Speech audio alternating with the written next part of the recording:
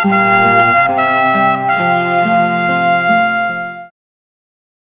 reading from the Holy Gospel according to Mark.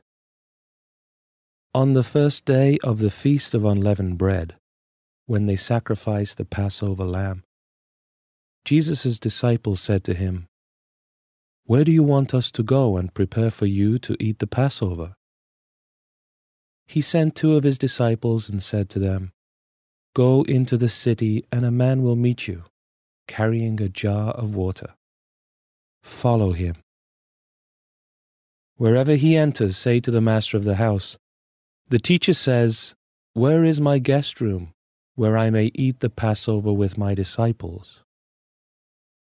Then he will show you a large upper room furnished and ready.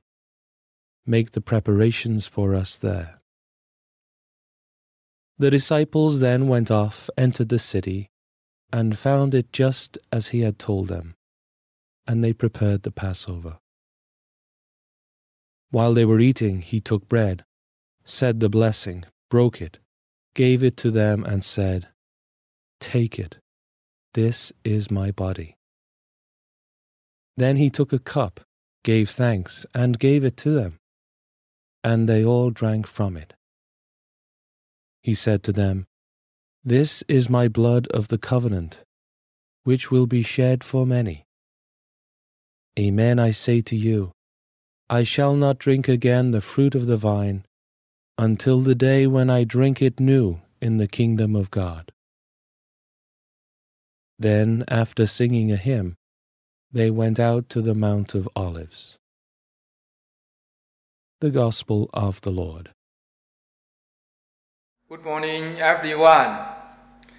Today we celebrate the solemnity of the most holy body and blood of Christ.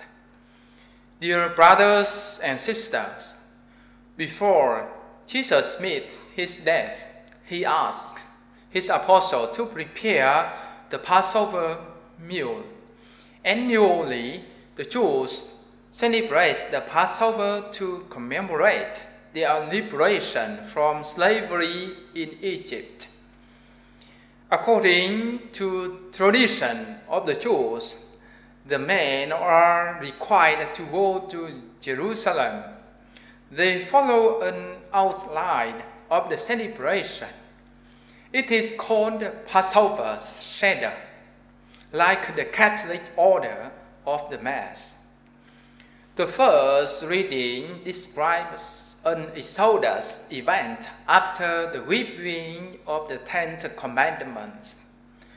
Moses informs the people about the laws from God, and the people express their willingness to obey.